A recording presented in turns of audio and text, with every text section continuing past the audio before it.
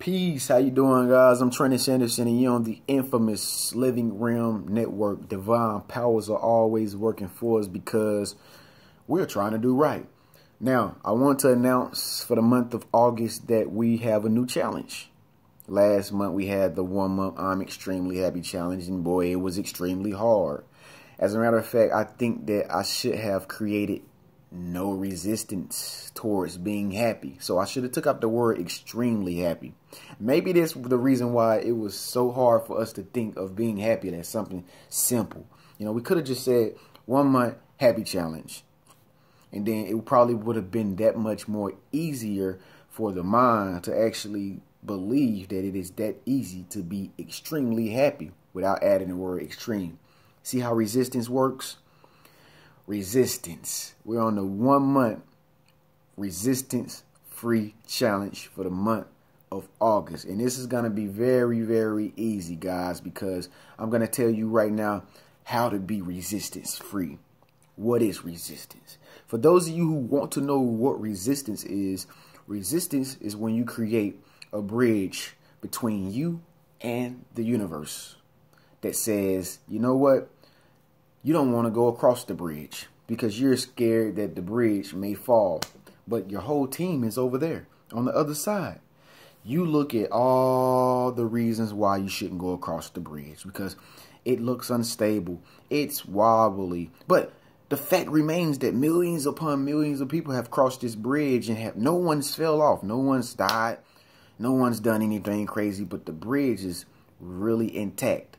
You know, all the ropes have vines on them. The planks in the floor, they look unsturdy. You know, they just look like, I don't know if I want to cross that bridge or not because it looks like I'm going to die if I cross that bridge. I'm going to hold back. I'm going to sit over here on this side. I'm going to be in resistance rather than being resistance free and having no resistance. When you resist the things that want to come into your life, you don't go in a straight direction. You always go to the side. You always have an excuse. You always sit back in fear. You always say, I shoulda, I woulda, and I coulda, but I didn't because of this, because of him, because of her. Every day you have an excuse. Every day you're blaming somebody for your life. You know why? Because you're not resistant free. Remember now, guys, having no resistance means that you let things flow. For instance, if you forget the urge that you want to cry, but you're saying to yourself, no, I'm going to be Big Bad Joe. I'm going to be the big bad wolf who blows their house down. I'm not going to cry. I'm too big and I'm bad to cry. Well, let me tell you something. You're creating resistance with your very own feelings, your very own emotional system. Once upon a time, I used to cry a lot. A whole lot, to the point that my eyes became bloodshot red and my lip was poking out.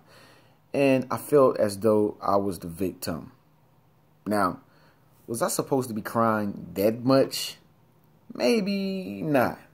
But what I did was I began to be aware of how much I was crying. Now, see, that's the thing, guys, I want you to understand about being resistance free.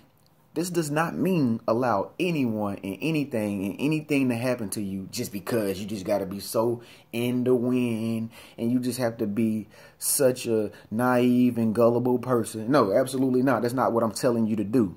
What I'm telling you is to, of course, be aware, of course, be alive, of course, be in understanding for the things that come into your life. Look at it. Be smart. Be intelligent.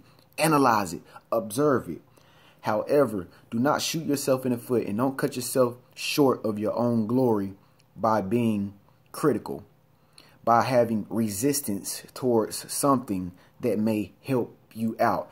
This just may very well be the thing that gets you from point A to point B if you have no resistance there.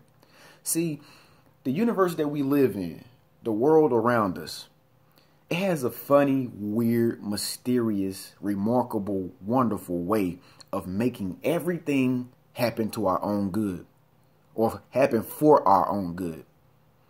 But a lot of people can't see that magic because they resist so many things. They have so many barriers up about what they want to see happen versus what the universe wants to supply you with. You understand what I'm saying? Some people have so many different mindsets up to where they can't even see the magic in the life that they live. The very life that they live is for them. Everything goes for their own good. Everything happens for their own good. Everything is on their side. But they resist hanging around this group of people because they're black. They resist going to the store because they think that it's very, very junky. But that very well may be the store that has the product that they want at the price that they want.